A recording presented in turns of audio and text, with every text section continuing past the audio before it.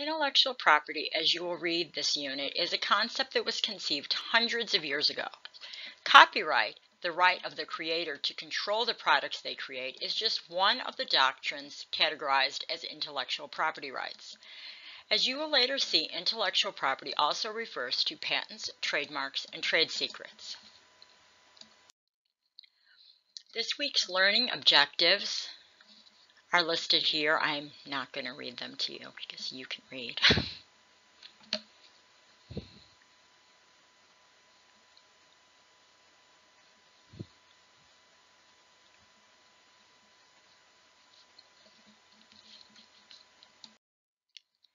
So, what's the purpose of copyright? Most people believe that the purpose is to give authors and artists credit for their work and give them the right to protect these works from others who want to steal them without paying. But as you will learn, that's never been the case. As the History of IP article from the National Paralegal College explains, laws regarding intellectual property existed hundreds of years before the U.S. was founded. The purpose of the laws at that point in time, however, greatly differed from the purpose of IP laws when the U.S. was founded. As you will read, the purpose of copyright law, according to the Copyright Clause, which is in the Constitution, was to promote the progress of science and useful arts by securing for limited times to authors and inventors the exclusive right to their respective writings and discoveries from the Constitution. The inclusion of this clause in the Constitution is the basis for all copyright and intellectual protection today. Obviously, however, the Founding Fathers lived in an entirely different world. Think about it. Very little printing, no internet, no digital anything. You might be wondering how something that was written in the late 1700s could possibly apply to today's world. Therein lies the complexity of IP. The printing press was invented by Gutenberg around 1440. This invention was phenomenal because prior to that, the only books that existed were hand-copied by monks. It was a laborious process that was controlled by the religious establishments at the time. As you can imagine, controlling the ability to create and distribute printed materials was a great source of power. This was easily controlled when the monks were hand-copying books. But once the printing press was invented, anyone who had a printing press could reproduce political and religious ideologies. Governments were not happy with losing the power to control what was printed and distributed.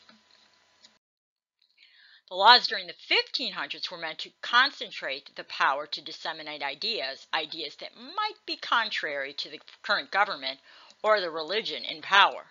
You will read about the various laws that were developed in England at that time.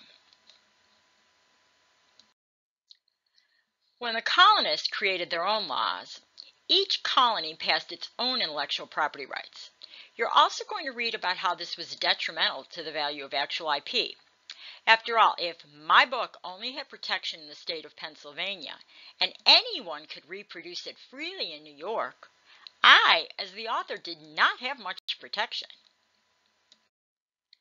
The Founding Fathers, the men who were writing the Constitution, knew that they had to do something to regulate intellectual property in order to make a strong, economically sound country.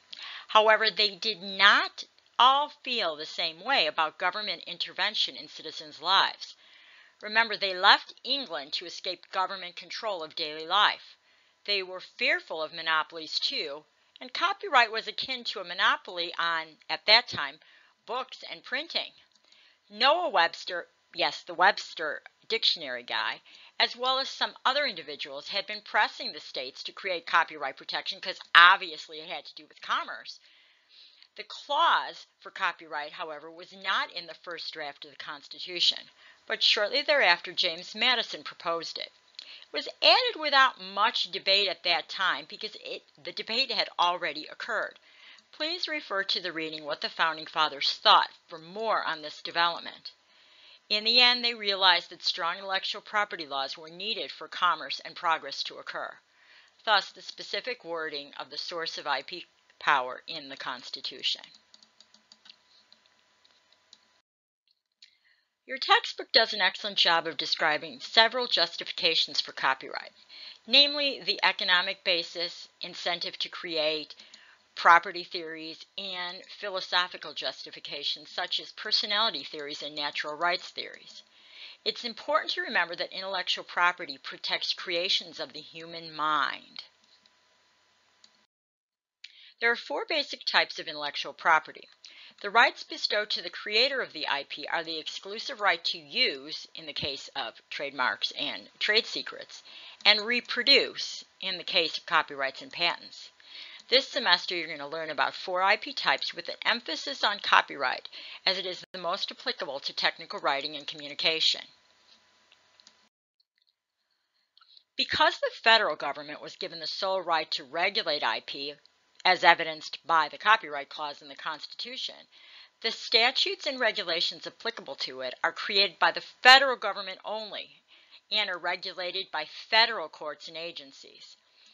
You will see trademark law is concentrated in Chapter 22 of Title 15 of the U.S. Code. Copyright takes up all of Title 17, and patent law is in Title 35. There are also two federal administrative agencies that play a role in the regulation of copyright and patents. The first is the United States Patent and Trademark Office. They create the procedures under which patents are granted. They decide if a specific patent is approved or not. And the United States Copyright Office, which is a branch of the Library of Congress, which is responsible for keeping a copy of every work that is registered with the department, for providing information to the public about copyrighted work, and for evaluating every submission to determine if it's eligible for copyright protection. You're also going to read about another type of law that's not statute or regulation, but very important. This is case law. Case law is founded on the principle of stare decisis, a Latin term that means stand by things decided. Case law are precedents, the decisions that had been made by previous court rulings. This means that courts will follow or at least consider higher courts' previous decisions on cases. Case law is the reason you see many cases referring to previously decided cases to make justification for their decision. However, not just any court's ruling has this power.